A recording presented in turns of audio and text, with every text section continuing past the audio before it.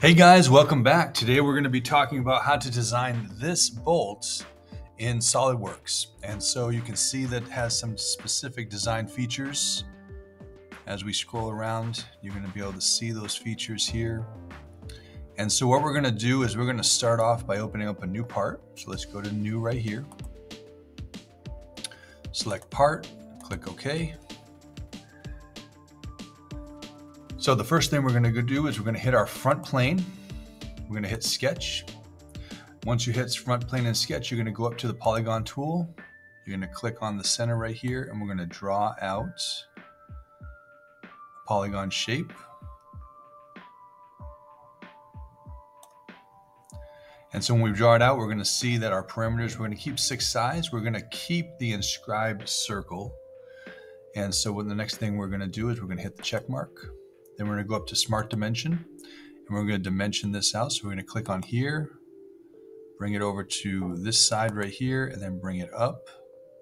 And we're going to make this dimension as 20. Check mark. Next thing we're going to do is we're going to, actually let's hit escape. We're going to click right here. And we're going to make sure that this is horizontal. So go ahead and click on that horizontal number right there. And now we're going to go to our Features tab. We're going to select Extruded Boss Base.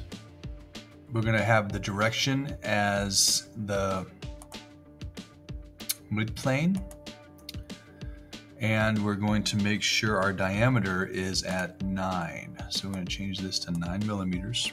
And then we're going to hit the green arrow to lock that in. And so this gives us the beginning of our shape for our bolt. Now we're going to click on the outer face right here. And we're going to click on Sketch. And now we're going to hit the Draw Circle. And what we're going to do is from the center point right here, we're going to draw a circle until we hit that outer edge.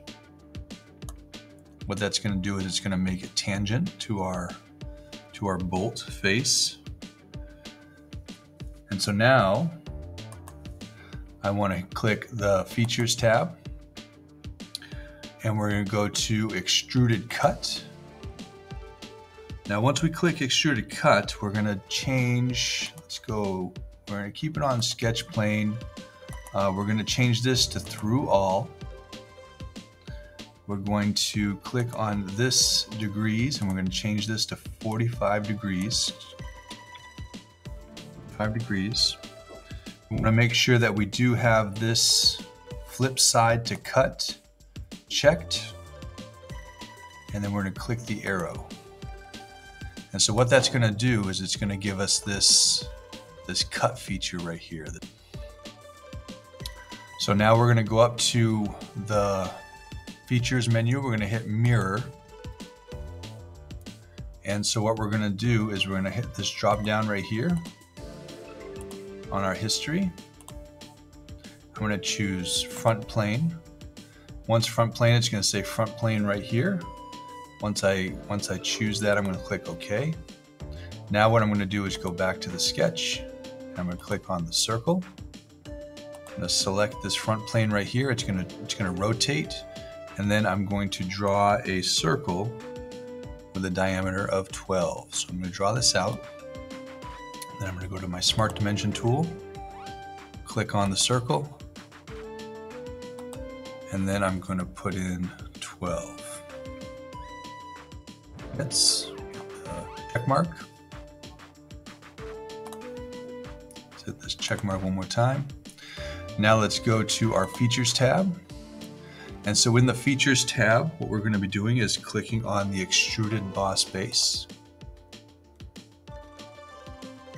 And then within this Extruded Boss Base, what we're going to be doing is we're going to be direction of is going to be blind. And then what I'm going to do is for my diameter, I'm going to put at 40 millimeters. So let's click on here. 40 millimeters. Let's check this right here, draft, merge result. Okay, we're gonna click on it. And so now you can see that we have the shape of a bolt started here. So the next thing I'm going to do here is I'm going to add a chamfer here. So let's go ahead and hit escape. I'm going to choose this edge. When I choose this, I'm going to go with the chamfer, this little selection box here. When I click on that chamfer, I'm going to make sure that the chamfer type is this shape. So I want A to D. I'm going to keep it on edge 1. There's no preview. And then I'm going to change this to 0.5. So let's go ahead and 0.5. So make sure this has 0.5. And then our degrees is going to be at 45 degrees. So once you have all of those selections in, you're going to hit your check mark. And that's going to give us that little chamfer at the end. Okay, so now it's time to add our threads to our bolt. So we're going to go over to our hole wizard. We're going to go on the drop down, look for thread. When it opens up the menu, it's going to give you this, that sizes are nominal. Click OK. And so we're going to start with our thread location. So edge 1, and then up to selection edge 2, and then this should give us our wire thread right here. We're going to make sure that we're on metric die. We're going to have it at M12 times 1.5.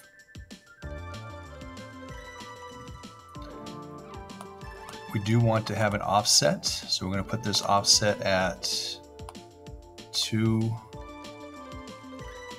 millimeters.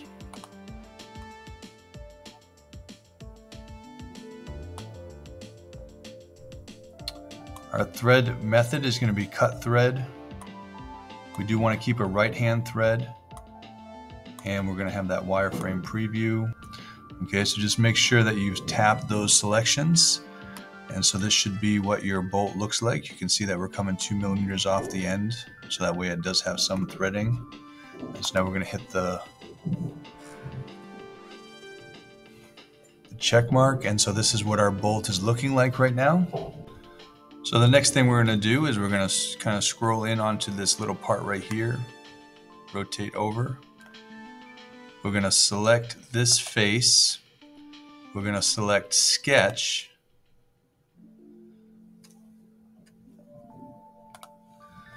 So once it's selected, we're going to hit convert entities. Then we're going to go to features. Then we're going to go to extruded cut. Because what we want to do is we want to cut this piece out right here. So once you have the sketch plane open, you're going to go from blind, you're going to hit through all.